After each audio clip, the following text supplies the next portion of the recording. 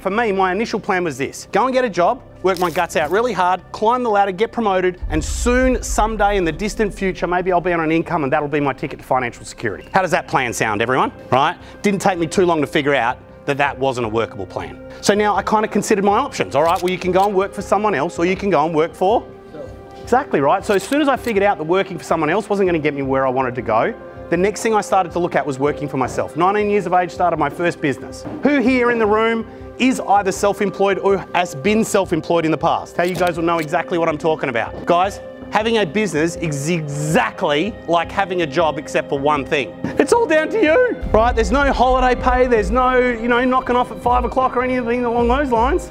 There's still no financial security down that path. Now look, what often comes from that, like everything in money and investing, the greater the risk, potentially the greater return, right? When you're self-employed, you take on a greater risk. Potentially you can earn a greater return, but there's still no financial security down that path. But they were the only two options that I knew. They were the only two options that I had. So I pretty much just got on with my life.